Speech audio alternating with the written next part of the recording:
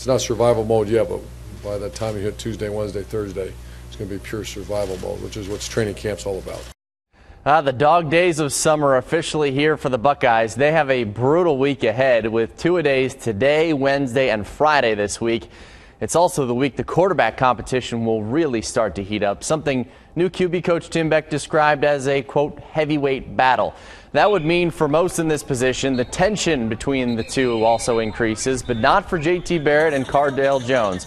Urban Meyer said yesterday that this has been one of the most refreshing position battles he's ever witnessed, and that's saying a lot for a guy who's been coaching for a long time.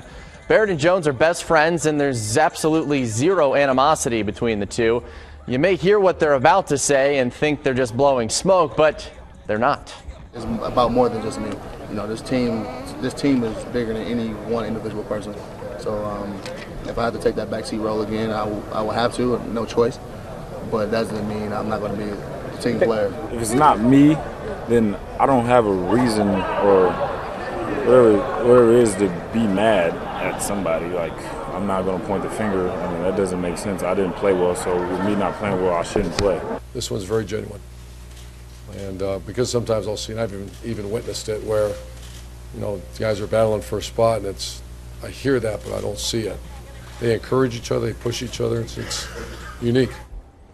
The countdown's down to 3 weeks until the Buckeyes season opener. It's an unusual one. They'll open on Labor Day down in Blacksburg in primetime against the last team to actually beat them.